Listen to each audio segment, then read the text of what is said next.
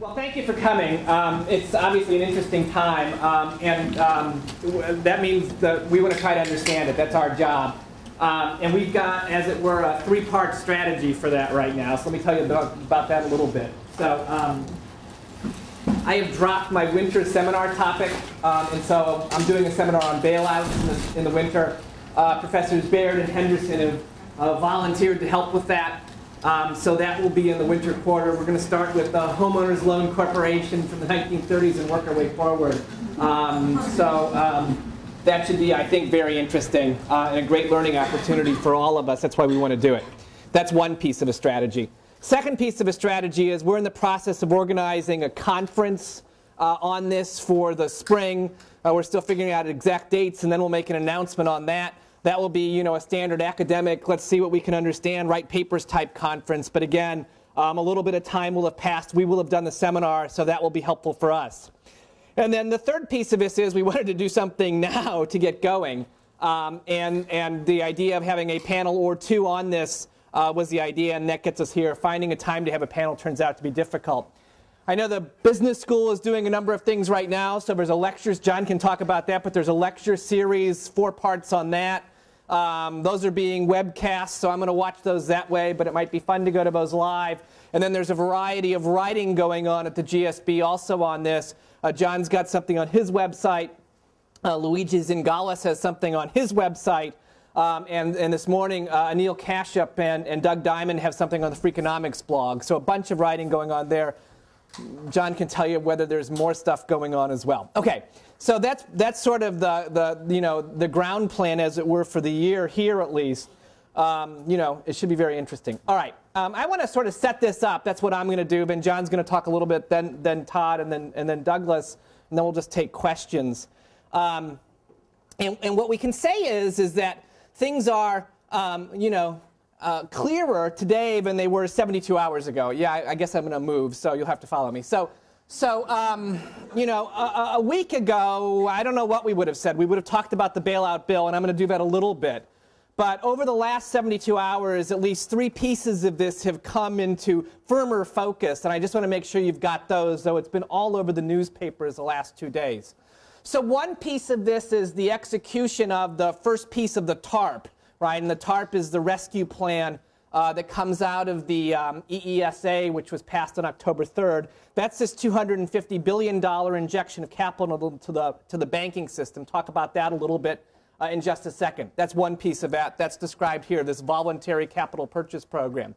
Second piece of this is a guarantee now, a new guarantee that the FDIC is going to do with regard to a variety of new debt going forward. This is different than the deposit account increase from $100,000 to $250,000 that's in the EESA. This is something new. And then the third piece of this is the Fed is rolling out its commercial paper program.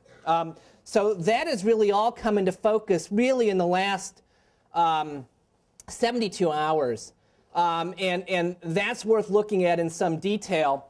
So the TARP program, the first $250 billion, and as we'll see when we get to the bill quickly, they contemplate a maximum of $700 billion. That's divided into layers. So there's a first $250, and then we get to $350, and then mechanisms to get to $700. We basically spent $125 billion yesterday and over the weekend. This is a preferred stock investment into these banks. The TARP initially was contemplated as being about buying particular assets from these institutions. A lot of controversy about that because there are obviously enormous lemons problems there. They're going to try to sell you the really bad ones and hope you'll overpay. Now, these are actual preferred stock investments coupled with warrants in the banks at terms that are seen as being very favorable to the banks, meaning Warren Buffett's getting better terms, which means Warren Buffett is smarter than the U.S. government, but I guess we knew that. These have to be seen as measured against a private benchmark as being, subsidies, no doubt about that, but maybe a better form of subsidies than simply overpaying for assets. So that program is rolling out, and then the figures on that yesterday in the New York Times, oh, I don't want to do this, sorry. In the New York Times, you should have seen these yesterday, which basically says, here's how we're spending $125 billion. a lot of detail in this morning's newspapers about, and these are really interesting from corporate governance standpoints, of exactly how this was done. Basically, Paulson, Bernanke, and then Tim Geithner, who is the head of the New York Fed, called these 9 guys in for a meeting and said, we're going to have a meeting. You show up at 3. We'll talk for a while. We'll see what happens. And by 6:30, these guys are signing pieces of paper which are selling preferred stock in their companies to the tune of these numbers. So very rapid decision making, but I think also seen as very favorable terms. And here is the way the money's being kicked into these institutions. And also the New York Times is trying to give you a sense of how those numbers match to both the assets and the current shareholder equity in these institutions. So $25 billion for Wells Fargo's a lot. No, less so, as it were, for Citigroup. Okay, that was piece 1 of this, the TARP. Then piece 2 of this is this temporary liquidity guarantee program that the FDIC has implemented. The TARP, obviously, is being done pursuant to the EESA. Then part 2 of this is a guarantee program for new unsecured debt going forward, covering a variety of debt at these banks. This is intended to be priced, so you'll see the pricing structure below. It's not intended to be an actual expenditure of taxpayer money, though if a bunch of banks go broke, we'll see where we are. But this is intended to incentivize new debt, the rollover of old debt into the new debt, and to provide a mechanism for that debt to be created in a fairly straightforward way.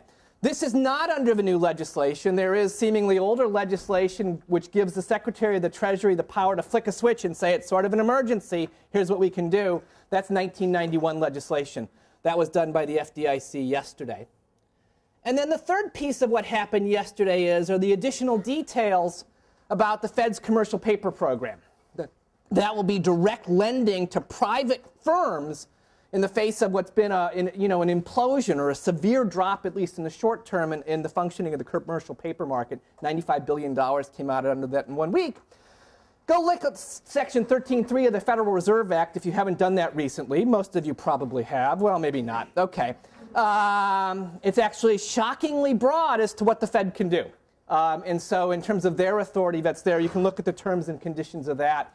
The Wall Street Journal announced this morning that I guess PIMCO and Bill Gross has been hired to run that. That's all happened in the last 72 hours. So we now have a much better sense of exactly what this program is going to look like. I want to talk just briefly about the EESA itself. This is a legislation that was put in place on October 3rd. This is the legislation that initially the House didn't approve. The Senate did. It went back to the House. They approved it. There's a lot there. I mean, it's worth looking through it, and I'm going to stop in the interest of time and not give too much detail. One of the very interesting things here is the broad definition of what counts as a troubled asset. So initially, as I was saying, this was really envisioned as a let's buy mortgages and securities based upon those. So if you looked at the initial draft of the bill, the Paulson bill, it was like a 3-page bill, incredibly simple. That definition was expanded to pick up any other financial instrument that the Secretary determines the purchase of which is necessary to promote financial market stability. I guess that's pretty broad. So obviously a very expansive sense of what might be a troubled asset. That has had the virtue, I guess, of facilitating then the sort of capital investments that we're seeing right now in these form of these preferred shares. Absent this, they couldn't do that. So it's not clear that's broad enough. I mean, I don't think anyone's asking the question, but it's not obvious that a financial instrument means a check you write your own IOU. Yeah, though if you're litigating this case, you want to be here and not here, right? Oh, yeah. Yeah, okay. But still, the idea that an IOU counts as an asset. Okay. Then I mean, we can go on, but I'm going to stop here. There's obviously provisions, as you might think, in this kind of legislation with regard to home mortgage reformation, a variety of provisions with regard to executive compensation in terms of trying to limit executive compensation, limit golden parachutes. Some interesting provisions with regard to if you're following the Wells Fargo, Wachovia, Citigroup litigation right now, where Citi had sort of a standstill deal in an attempt to buy Wells Fargo, Wachovia. Then a deal is done with Wells Fargo. Citibank sues for $60 billion. Wells Fargo says Section 126 says that standstill agreement was void, a void against public policy, go away. Be interesting to see exactly what happens on that. Provisions about mark-to-market. I don't know, someone will probably talk about mark-to-market, but allowing the SEC to move away from that, and then increasing deposit insurance ceilings from $100,000 to $250,000. And then a final provision which basically says if the end of this deal, the government's lost money on it, the president ought to come up with some way to get it back from the financial industry. The recoupment provision. That's what it says. So I have lots of economic things to say about all these policies and how they work and how they won't work. A lot about the latter. But let me save that for the question and answer and just give you some of the sense of what I think is what we're looking for going ahead. I think the greatest danger right now is not economic or financial, it's political. Where I see panic is in Washington far more than on Wall Street. Piling on new plans every 72 hours, and now a contagion of bailouts that seem to have nothing to do with actually the financial crisis. Fundamentally, my worry is that our politicians won't know when to say enough is enough, it's over, declare victory and quit, especially in an election year. Now, let me make some sense out of that. So I have this slide up here. I got to bring my supply and demand curve along. A credit crunch, what are we worried about? We're worried about a credit crunch. And a credit crunch is a time when the banking system cannot make new loans. That is, and that's the only thing that we should be worried about here. We're not worried about individual banks failing if there's another bank that can take up their business or if their assets can be married with new capital and keep going. We shouldn't be worried about people losing money on stupid things they did or even smart things they did that didn't work out. That's not the objective of policy. The objective of policy is, and a financial crisis is, and is only a time when the banking system can't make new loans. So here's your supply and demand curve. As interest rates go up, savers are willing to supply more loans through the banking system. As interest rates go up, people don't demand as many loans, right, because projects are less profitable. Supply and demand equal, that's how the market's supposed to work.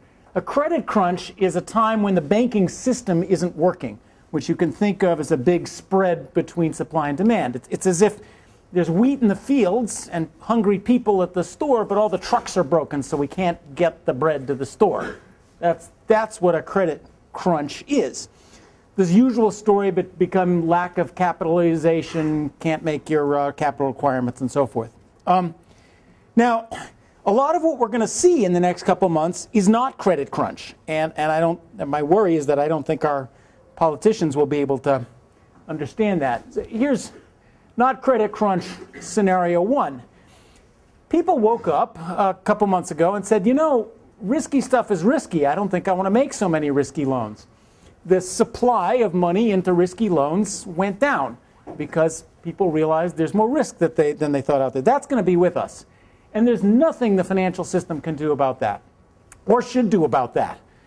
We shouldn't go back to making the kind of risky loans we were making before, now that we understand there's risk. But in that situation, fewer loans get made. There are going to be fewer subprime loans to people with no jobs and no down payments. That's a fact of life. It's a good thing. There's nothing that policy can or should do about that. Another thing that's not a credit crunch, we're heading into a recession. That's going to happen anyway. There's lots of reasons to have recessions. In a recession, people don't want to borrow so much. Well, when people don't want to borrow so much, loans go down. There's nothing about a credit crunch involving that. That's a natural operation of a recession.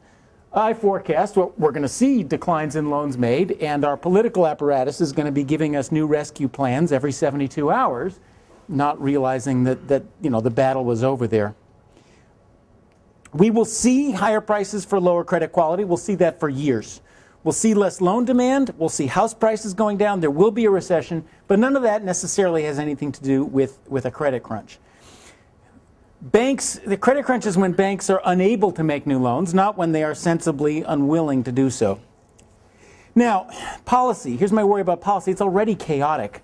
The Treasury plan, when this started on September 22nd, 24th, when Bernanke came to Congress, an ashen-faced central banker comes with 3 pages saying something is terrible is about to happen. There's an immediate danger to the economy if you don't act in 3 days, but I'm not going to tell you what it is, nor am I going to bring any numbers, though we did ban short selling on banks over the weekend. I can't imagine a way to induce panic more effectively than doing that.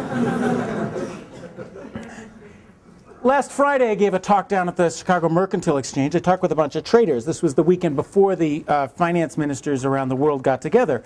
Traders I talked to were busy. It was very nice of them to talk to me. The rumor they had heard was that these guys were going to get together and ban short selling of everything all over the world by Monday morning, and they better get stuff out of their portfolios they didn't want now.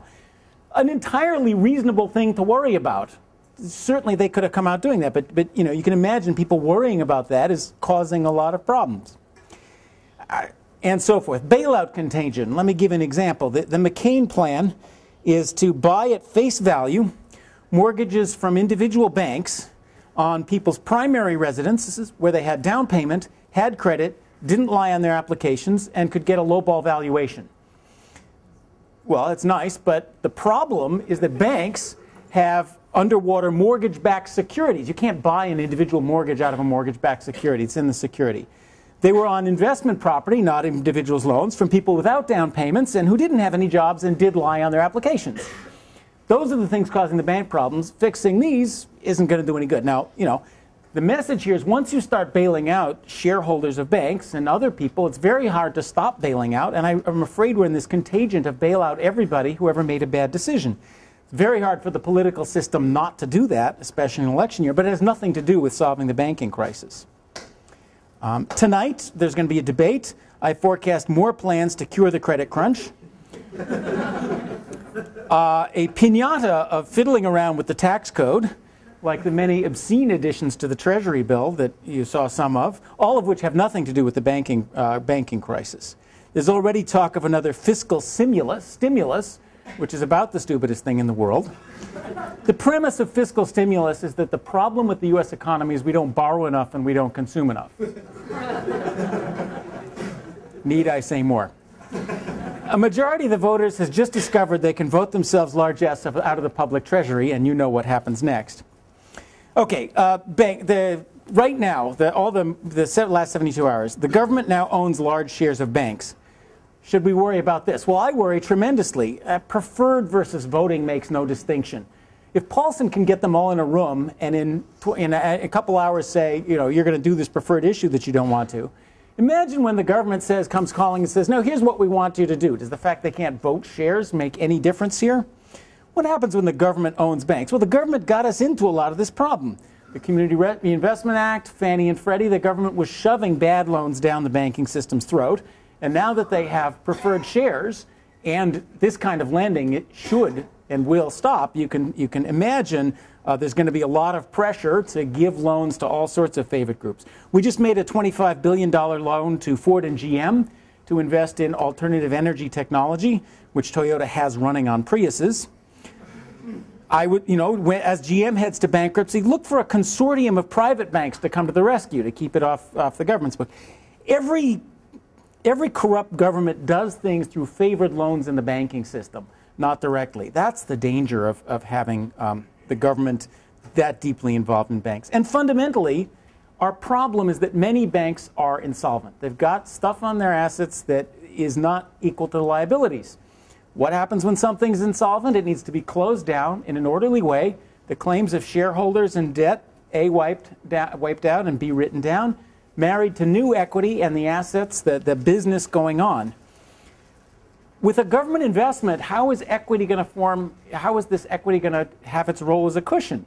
No bank that took those loans is going down. This is the Banker and Bank Shareholder Protection Act, as far as I can tell. The role, what are we going to do if these things need to be liquidated? We're not. We're going to prop them up. Now, I don't want to say that all is right with the financial system, or was, and that's why I'm particularly glad to come to the law school. How do we get in the problem that we're in? One big view, I think, is that we have a bankruptcy code that is not at all suited to a large, complex financial institution. To an economist like me, bankruptcy is easy. Oh, assets not worth liabilities? Fine.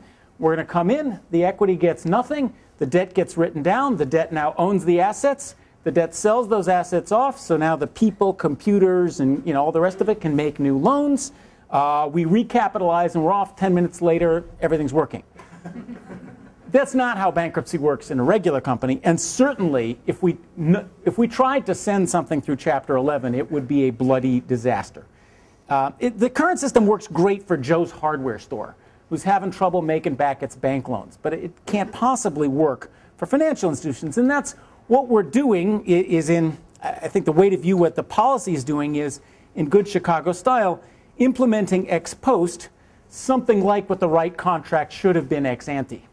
But if a bank gets in trouble in every swap contract, everybody with a brokerage account, everybody with some repo deal winds up in bankruptcy court fighting over, who gets to sell the executive limo in order to satisfy their needs. We're going to be there for years and the whole bankruptcy system will go down. So my challenge to you, design a bankruptcy code and a capital structure for financial institutions. You have 3 hours. Go. We have a couple years that lets this process happen. The current one that we have where banks finance themselves with a lot of overnight debt and in trouble have to threaten Chapter 11, that isn't going to work. Well, got to have something for our lawyers to do. Thank you. Good. Thank you.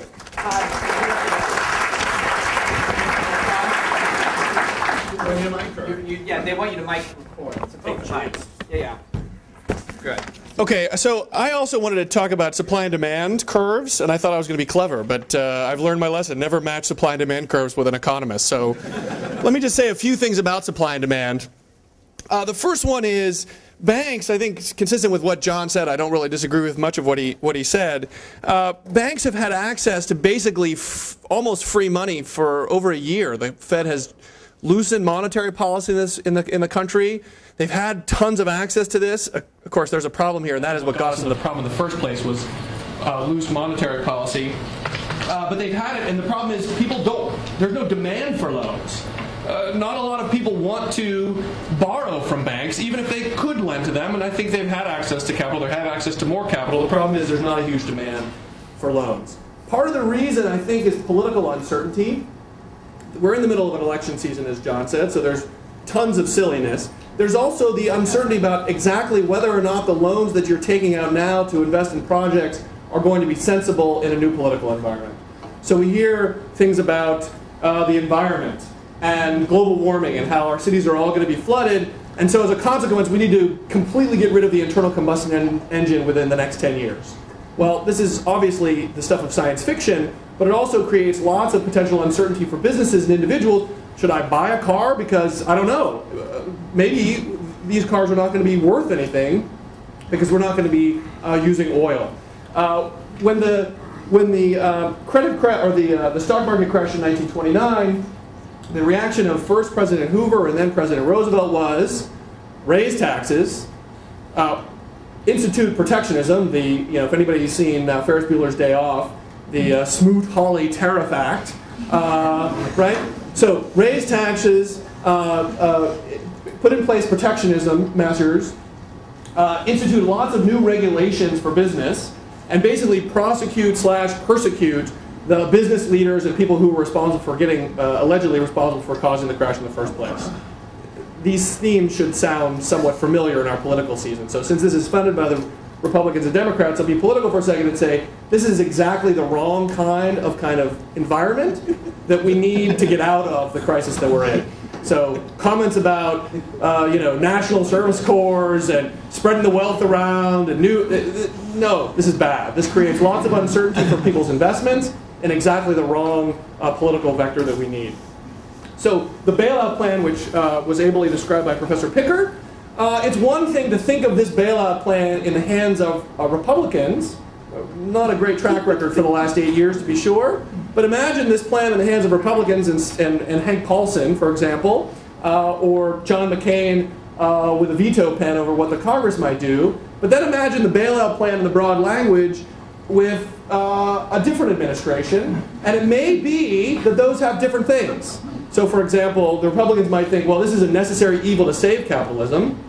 Or we could be Barney Frank, who said, what we have in mind is comparable to what Franklin Roosevelt did in the New Deal. Okay, if you're a business, this sends shudders down your spine, okay? And so the idea, my point here is just that there is uncertainty created by what is going to happen with the legislation that we've seen here in the next 4 years, and I think that creates a problem. Okay, A couple more points quickly. About supply of loans, so one piece of good news is the size of our bailout is very small. 5% of GDP, something like that at the present. This compares with about 30% in the UK and over 16% in Germany. So far, on a relative basis, the US is getting off fairly easy and lots of people are feeling our pain. So if misery loves company, that should be something that we take comfort in. In 2006, Walmart, everybody knows Walmart? They proposed to be a bank. And the government, because they were taking word from the cartel of big banks that existed, said, no, you can't be a bank. We really wish that Walmart was a bank today. If the problem is supply of money and people willing to offer, as John said, just the trucks that get the money between the borrowers and the lenders, Walmart would be a nice addition to this, but the cartelization and the ability to use Washington to preserve existing market share kept Walmart out, and we could use more banks. Why do we need Citigroup? Why not have Target and Walmart and other people enter and become banks and serve that role? There's absolutely no reason, in my opinion, why not. In terms of demand, quickly, there's a demand problem for houses. We've got too many houses, we invested too much money in houses, and we need people to buy houses. So here's an idea, open the borders. Tell everybody who wants to come to the United States, if you live in India and you've got a PhD in mechanical engineering, I've got a condo in Miami for you.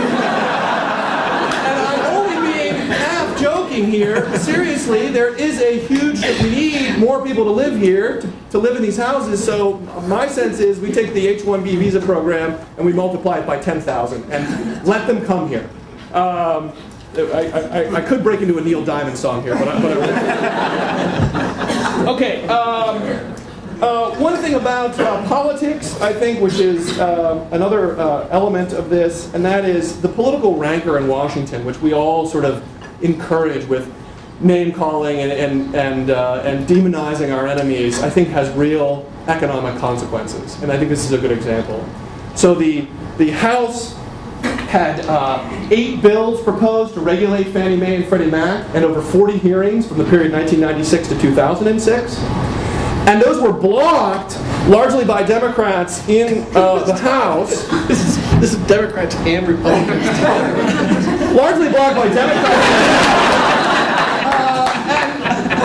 But here's my point about political rancor. For understandable reasons to some extent, the Congressional Black Caucus felt like Republicans were picking on poor black people. And their belief that that was true has some legitimacy because for a long time Republicans had seemed like or actually had picked on poor black people. So when the Republicans urged that there needed to be regulations on Fannie Mae and Freddie Mac, they couldn't credibly signal that it was a legitimate public policy objective because it could have just been that they wanted to sort of stick it to the poor inner city people. So my claim here is that political rancor has economic costs, and the kind of games that go on in Washington that make people unable to signal credibly what they're really after, I think has a real consequence. And the last thing I'll say is that quasi is really a 4-letter word. The Fannie Mae Freddie Mac situation, which got us in this problem in the first place, it was a quasi-governmental entity. Quasi is very bad. The program originally was a New Deal program, as Professor Picker said. We'll talk about that in the bailout conference. Lyndon Johnson moved Fannie Mae and Freddie Mac off the government's balance sheet in 1968 because he wanted to do some budget shenanigans to pay for the war in Vietnam. This was the first Enron off-balance sheet accounting. Get this thing off of our balance sheet so the real state of the world can be hidden from the American people. And now that Fannie Mae and Freddie Mac is over here, it's got a quasi-governmental guarantee we did bail them out, which means private parties don't do the diligence they should. And Congress, because it's quasi-private, doesn't do the oversight that it should. So I'm here to say, if we believe in wealth redistribution, that is, give money to poor people to buy houses, we should write them checks. The Congress should just take the money from me, write a check, and hand it to the poor person and say, buy a house. Or the government should build a house and rent it to the people. The whole intermediation of these quasi-governmental agencies, where you have the greed and the lack of oversight, is the worst of both possible worlds. So an absolute free market where we say, you're on your own, or a world in which we say, here's checks because we believe in a social safety net, those are feasible, legitimate worlds. the world we're in right now, I think, is indefensible. And I'll stop there. I'm just going to talk briefly because I think what we really want to do is open things to questions. I guess I would make, just to create a little bit of controversy, I don't think John's right at all about the bankruptcy system for a couple of reasons. First of all, the Lehman bankruptcy is over, and it was over in about 5 days. The automatic stay in bankruptcy does not apply to swaps and all these other exotic instruments. And bankruptcy was completely transparent to them. People could argue about whether or not it's a good or bad idea, but the reality is the parties and counterparties to swaps and repos brought about massive changes in the bankruptcy code in 2005, and they bought and paid for every member of the House, every member of the Senate, and they got exactly the law they thought was in their self-interest. And maybe it was, maybe it wasn't, but bankruptcy wasn't long, wasn't costly, and it's what the relevant interest groups bargained for. It's a classic situation of people who are on both sides of the transaction lobbied for this particular law. As far as what happened in terms of the procedure, the major Lehman assets were sold on the Friday after the Monday in which Lehman filed. The broker-dealer operation and everything else was completely transparent to the rest of the world, and bankruptcy is, well, okay, I'm sounding defensive, which I don't mean to do. No, you're informing. Okay, well, okay. But at any rate, let's... The question I would press John on, which is not something I know anything about, is that if I'm sort of translating what he said into, my worst fears, is that the big problem here is we still don't know what assets these banks are holding. Are they holding? We know they bought some of these securitized assets. We don't know how much in the way of subprime loans they hold. We don't know the value of what they hold. We essentially know that when Lehman filed. Just before Lehman filed, people looked at their assets and didn't like what they saw. But the question is whether or not that's going to replicate itself with respect to other assets.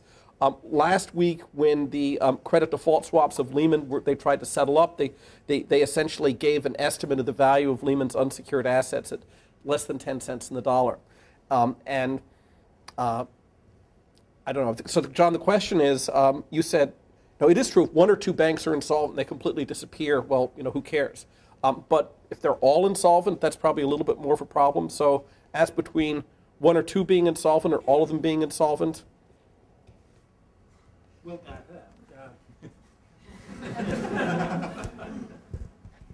I'm going to rearrange the room while you're talking. Go ahead. We're going to start to move some of this stuff out of the way. Go ahead. So we can shift over here. Yeah, so I don't think it's the case that all the banks are insolvent.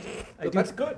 I do think it's the case that we have to find out who's insolvent, and when they aren't, I'm glad to hear bankruptcy law works. I thought Lehman was great, but then I hear all this stuff in the newspapers about how terrible letting Lehman go bankrupt was. Oh no, I think people didn't understand, but don't shoot the messenger. I mean, the problem is that when Lehman filed, all of a sudden, you had these counterparty and other risks that we're dealing with, and you have potential bank runs and things like that. But that's not because the bankruptcy system wasn't working smoothly. In other words, your vision of bankruptcy. Those are two very different inquiries, yeah, right? The bankruptcy system's not designed to solve systemic externalities. Your complaint was doesn't do that. What you really dream of, your fantasy world as an economist is that you shut these suckers down, you sell off the assets, and it's all over in a couple of minutes. Well, it took 5 days, but that wasn't. Which is a couple minutes in the real world. So that wasn't. So the problem with the Lehman bankruptcy was the systemic risk problem is the problem. So, but wait, if we do the Lehman bankruptcy and it works great, there is no systemic risk problem. Well, there is a systemic risk problem if all the banks are insolvent, and we have to do this with all the banks, and if it takes a while for capital to reconnect with the people who borrow. The thing I notice is that we, as a second question of policy, seem unwilling to let banks do that. So Bear Stearns, for example, was bailed out. And there I gather the problem was people with brokerage accounts were worried their brokerage accounts would be dragged into bankruptcy court, which makes no sense. No, that wouldn't happen. Then why was there a run on the Bear Stearns brokerage accounts? That's what I thought triggered the whole business. Well, there are a couple of different things. They're the actual broker dealers, but there's the problem that Bear Stearns is a counterparty to so many of these credit default swaps, and that's a much bigger problem. But you just told me that's not a problem because that's handled well in bankruptcy. Oh no! Again, there are two different issues. One issue is the ability to solve a particular counterparty that fails. The other problem is this counterparty problem. I mean, the credit default swap problem is potentially a big deal that these guys didn't completely think through. John, you must be tracking these numbers more than I am, but do we see a jump in LIBOR post Lehman? Yes. LIBOR is the London interbank borrowing rate, right? It's critical in terms of how the banks lend to each other. Lots of markets and lots of lending contracts are actually tied to LIBOR. That we see a shift in LIBOR after the Lehman. All sorts of it went up a little after Lehman. It's been up for a while. I mean, all sorts of lending to anything involving a financial institution carries a high interest rate. But a shift here. But that's the critical point. There's right? a little shift. LIBOR's been relatively low, and now all of a sudden it's jumped. No, the big spreads between LIBOR and Treasury started much earlier. What date? Oh, God, I don't have the graph. Oh, yeah, okay. I say we should be at a point now, but we're going to run until 1:15. With people have class at 1:30. John needs to get back, so this is a great time to take questions. So anywhere you want to go. In the middle. Okay. Why is it that hedging in pork bellies and corn seems to work so much more smoothly than credit default swaps? I think there's a well-organized marketplace for pork bellies. There's not a well-organized marketplace for credit default swaps. I mean, the standard assertion that the lay assumption is free markets are unregulated. Well, the best free markets, like the Chicago Board of Trade, are heavily regulated, where there are all sorts of rules about who can trade, your financial solvency of your ability to trade, guarantees of trades by other members of the institution, what contracts can be traded, what the contracts have to say, and so forth. The problem with the credit default swap market is there's no organized market. These things are done on pieces of paper that are just put in a filing drawer someplace. And what we're going to see eventually, and I think credit default swaps are wonderful, is eventually we will have a well-organized market, but it just takes a time for that market to organize itself. And in the interim, we have to sort out the problem that there is this market where people have a credit default swap, have another credit default swap, and think they have a completely hedged position. They're long $4 trillion and they're short $4 trillion, and they think their position is completely fine. The problem is if there's counterparty risk, if the person that you were short with was, give a random example, Lehman Brothers or Bear Stearns, then all of a sudden, instead of having a hedged $4 trillion position, which is fine, you have a long $4 trillion position, which is not so fine. So I think there's in defense of credit default swaps, so the exchanges are regulated, but they are self-regulated. I mean, these rules are. This is not the government. No, I didn't say no. I just wanted to make sure we had the proper adjective there. And many of the same mechanisms, people doing these things are dumb. So in the over-the-counter credit default swap, many of the same mechanisms are there. So in an exchange, you have to post collateral. And as the price goes down, you have to post more collateral. Well, credit default swaps have the same features when they're over the counter as well. I think she's asking a different question, which I think is a good question. I agree with everything Professor Baird said. That is, the market was not as well matured as the Merck, right? The question, though, I think she's asking is, why is there 52, whatever the number is, only 52. $52 trillion worth of bets, and all they are is wagers, just like me betting on the ponies. It's exactly the same. The only reason that we don't allow me to bet on the ponies, or I guess we now do to some extent, but we limit my ability to bet on the ponies, and we don't limit my ability to bet on whether or not GM is going to pay off its debt, is because we think the latter one has some socially useful function, right? That playing in the stock market is exactly like playing on the slots, but we think there's some social function that is pricing asset distribution and capital allocation in our capitalist economy is enhanced by the stock market. So her question is, we have this thing, the betting on credit, and we've got things like betting on soybeans, and why is it that the betting on soybeans is a fairly small market and the betting on credit is a $52 trillion market? So the secondary market on betting on whether or not someone pays off a loan. And I think that's an excellent question. It's a great answer. I think, what's that? Are you going to answer the question? No, you are. I was happily. Go ahead. No, please. This decreases the probability that I'll be wrong. One of us. it's good. A lot of this stuff is hedge. I mean, one man's bet is another man's hedge. If you own the bond, then you buy. It's just buying insurance. You're just buying insurance, and this thing works like any insurance company. If there's you buy home insurance, and the insurance company has to have reserves, and if all the houses in Chicago go up in a fire, we might discover counterparties. But the secondary market. So yes, so the primary market of people buying insurance, I would agree, and that the loan market is bigger than the soybean market. Commercial loan market is bigger than the soybean market, so that would explain that. The CDO cubed, or to the fourth, or to the infinite, whatever the financial products are, where people are creating synthetics that replicate the risk from a GM bond. They could have just as easily replicated the synthetics that come from Frank's soybean field in Normal, Illinois, and they didn't. Now, so one possible answer, I guess, is that people feel like they have some better access to information or some ability to make a guess about whether or not GM defaults on their bonds a little bit better than they would about Frank's soybean farm. Or a corporate default is an event that people care about in a way that the price of soybeans is not. There's also a dark story. Again, is that what happens is that you want to mimic.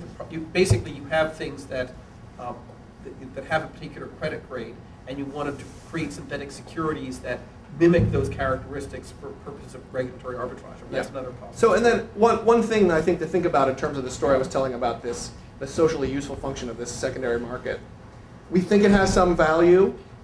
However, the problem with this secondary market is, as the risk increases in that secondary market, collateral must be paid as the value of these secondary bets fall. People need collateral to pay off in the event that they are on the losing side. So a lot of the money that the Treasury has been pumping into the economy has been going to be nothing but to serve as collateral on this $52 trillion market of secondary bets. So a social cost of this market that we've created that provides some information function is that it's sucking up enormous amounts of capital that could otherwise be deployed in the economy. So I'll just say one number I did receive. Layman's CDSs cleared. Nobody defaulted on them. And interestingly, once we figured everybody's both long and short, once it all netted up, the number I heard was $6 billion traded hands. So there's hundreds of billions of dollars out there, but I'm both long and short, and that's the notional amount. And in the end, this one worked. No, the problem, remember the problem here is $52 trillion sounds like a lot of money. But it's really less than that, because what you have are the value of these contracts where it's A to B to C to D to E to F. And the total bet that's being made, the total naked long, naked short, is actually much smaller than $52 trillion. The problem is the way this market is set up. If I trade you a share of GM stock, and then you sell that share of GM stock to somebody else, and they sell it to somebody else, well, in the end, after I finish buying the GM stock and selling it, I'm out of the transaction. The problem with these credit default swaps is that the counterparty risk is still going to remain at all relevant times. And you have to, the worry that people have, and this is why it's a systemic problem, is you have these links in the chain. All right, we're going to try to increase question volatility and velocity. Maybe we'll go there, please. When you were talking about Lehman Brothers bankruptcy and Bear Stearns, what makes Bear Stearns too big to fail, as we kept hearing, but Lehman Brothers not? And what is it, the brokerage accounts? I mean, Well, you could argue that Lehman was too big to fail too. And I think the problem with Bear, first Bear came first. So there was a fear about learning curve, and it might have been sensible to do that first and then go the other way with Lehman. The other thing is, a lot of these credit default swaps were like pieces of paper. The market was so much, people were jotting down and throwing them on the floor. And Bear was viewed to be a major repository of pieces of paper on the floor. And I think the fear was, if we didn't bail them out, going through the pieces of paper on the floor and trying to figure out who owed what would have a sort of a contagion effect. But if we had a do-over, we might not do it the same way. No guarantee. But the AIG, we didn't learn our lesson? I don't know. Please, go ahead. Yeah. Can anyone comment on what's the status of the Paulson report that was issued earlier this year designed to give a roadmap to solve some of these systemic problems we're talking about? Is Congress still talking about that, or did they still put that on the back burner? So I was on I had a full day meeting last Friday with some people who were at the SEC, and they're obviously worried about. So the Paulson report was basically to reconfigure the entire regulatory structure of how we regulate financial markets, and basically bring a lot of the stuff that the CFTC and the SEC was doing into the Treasury Department. They have very uncertain views about what the future is of the SEC. There's a view that they will basically go to being only the regulators of the stock exchanges and doing criminal enforcement, effectively, sort of a subsidiary of the Department of Justice. And I think, as this crisis suggests, the Treasury is going to become much more powerful, and the Fed.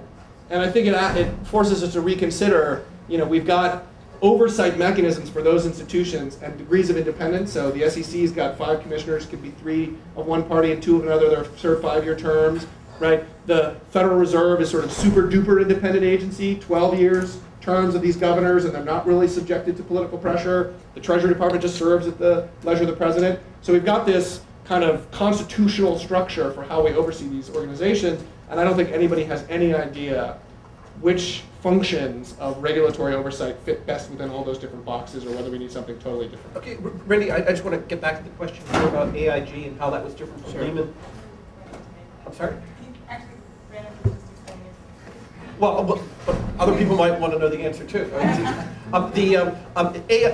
AIG was the person that had written a lot of these credit default swaps, and so people made the judgment, right or wrong, they might do it over again, that the credit default swaps were so large with respect to AIG that it would have a ripple effect that would be much larger than the Lehman ripple effect. That was the thinking for whatever was. Please, right there. You made the point there could be other factors why we're seeing the number of loans being made go down. But also, there is the possibility that the truck could really be broken, and maybe there's not as many loans being made as there really should be if everything was working. How can we tell?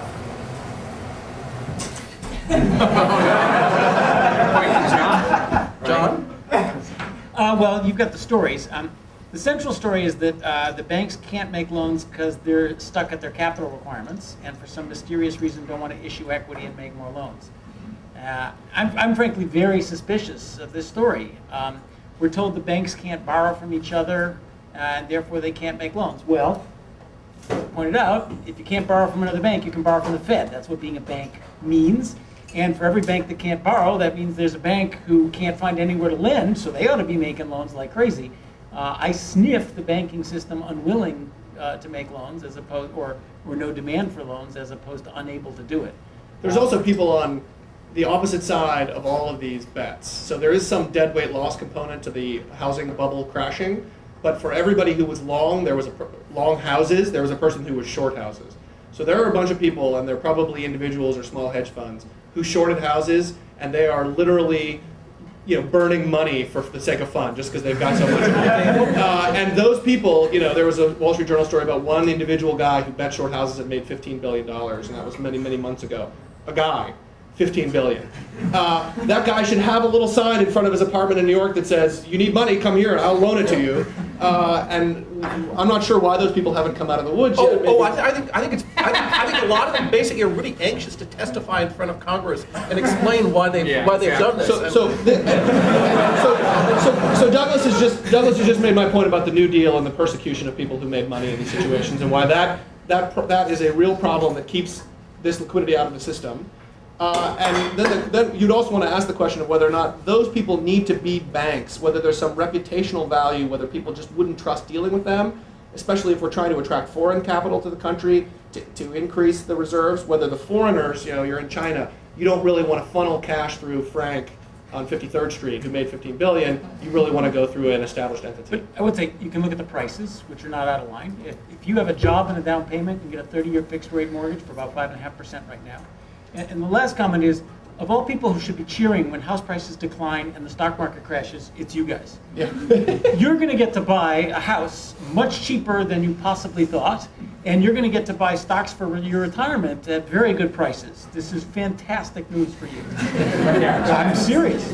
An alternative explanation for why the banks aren't lending, well, it's not that they've hit their capital ratios, it's that they have no idea who they're lending to, because they don't know what's on the balance sheet of these huge entities. These overnight loans of billions and billions of dollars only work if you have faith that it's going to get paid back the next day. And if as soon as you hear a whiff of a rumor about somebody in trouble, everybody stops loaning to them.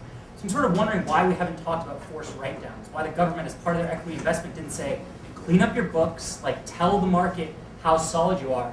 The ones who aren't solid, we'll stop lending, we'll fold them up. The ones who are solid, the machinery will start working. forced write-down, a forced debt-to-equity conversion. That's exactly how you do my sort of synthesis of a clean bankruptcy. But to do that, but I think your point is before bankruptcy, what we really like to know is what assets do these banks really hold, because there's a fear now that they hold a lot of garbage, and John's attitude is they hold garbage, let's get rid of them, but that's fine, but you have to know which ones are holding the garbage. I would just say quickly, the notion that I won't loan to a bank now because I think they might fail should be belied by everything Professor Picker put up on the board in the first instance. There's absolutely no way the government is going to allow a large bank to fail. That's probably been established for at least the last week. And going forward, there's absolutely no way that that is possible. My second point is the fact that the bailout has, to echo what John said about they rolled this out as a public relations matter, that it was horrible in terms of building confidence, doesn't help that Bush has absolutely no credibility or moral authority in the country anymore. That certainly doesn't help the case. But the notion that I now have assets on my balance sheet that are worth 10, I could sell them for 10, but I don't know what the government's going to do. The government might pay me 80 sometime down the road. I'm not going to sell them. I'm going to wait for the government, and the delay of the bailout has only exacerbated the freeze. All right, one or two more questions. Go ahead, right here. I had a couple. The first was related to this write-down point. It seems to me that we've criticized mark-to-market accounting. Now, how are we going to get to value those assets if they're not valued by the market? It seems like we'd just be making up values and inflating the values of these assets that we're supposed to be writing down. And the second was, I wonder if we're too cynical about the role of the government as an investor. We've seen the government do this before. Like, they've made loans to Mexico, or other governments are making sovereign wealth fund loans. And it seems to me that the government is basically acting as a venture capitalist. They're going to come in, they're taking preferred stock and so forth. They're going to trim down the companies. 5 to 7 years they get out, hopefully with a profit to the taxpayers. Why would they have to be bad at doing that? Connection number two. Our government has simultaneously said in the Treasury bill, we want to buy up these mortgage assets and try to make money on them. And they also said we're going to protect homeowners and make sure we don't foreclose mortgages and bail people out of their mortgages. You can't do both. If you don't make people pay back the mortgages are worthless as an asset. So you got to be heartless if you're going to be a distressed debt venture fund. Our government's not going to be, and it probably shouldn't be heartless, which means it shouldn't be in the business of being a distressed debt venture fund. And I think you take that attitude. Well, then why doesn't the government? Why don't we have them in charge of energy policy? Why don't we have them in charge of healthcare policy? Why don't we have them in charge of all the things? Should they be running the auto company? Should they? I mean, 3 months from now you'll know what all the things they are. So the things that the government does now, whether it's Iraq or running the public school system in Chicago, they do a pretty crappy job at. And so I'm just worried for the reasons political economy that John just suggested. I go back to Aaron Director, a great University of Chicago economist, who said all extensions of government activity should be viewed under the presumption of error. And if you start from there, I view this as a big presumption of error. Yeah, right there. Yeah, I just want to address the question that you have. I mean, something that I've heard that seems to make a lot of sense for me is that the government, when it steps in terms of having both interests, trying to maximize value of these assets, make some money, also protect mortgages, has a coercive authority that the market doesn't have in it by itself to, for example, restructure some of these mortgages or to put people into certain plans where you're going to be able to avoid foreclosure. And yeah, the loan might not be as valuable as it was written face value, but if you avoid foreclosure, you might get 60 cents on the dollar instead of 40 cents on the dollar due to the losses and foreclosure and that sort of thing. So banks do that every day. What's that? Banks do that every day. But aren't the banks having a huge problem doing that right now because they're having trouble having the authority to restructure these loans because they don't hold these loans anymore because they've been sold off? So loans held, another thing I would hope lawyers do is rewrite the fine print in mortgage-backed securities. There is some ability to restructure loans that are mortgage-backed securities, but not as much as we'd want. Loans that are held by banks, they can and do restructure all the time, and this is a hard business. You tell me you can't pay the mortgage, and I got to say, well, is he lying, and I really can squeeze it out of him, or is it really true, and I got to cut the mortgage down, and yeah, that's not one. That's one that's best left to the parties involved, exactly as you said. Yeah, but I want to underscore that this is a real problem. These contracts are written up in such a way they're not written cleanly, and they're not written in a way so that at least you agree that we ought to have contracts that allow mortgages in these securitized vehicles to be rewritten as well as they could be written if an individual. But it's delicate because it's delegated. Yeah. I'm delegating to you yes, the authority to him. Okay, so, I'm sorry. You want to optimize the way that agency contract is They written. thought they did, probably. Yeah, We got to stop. Thank you very much.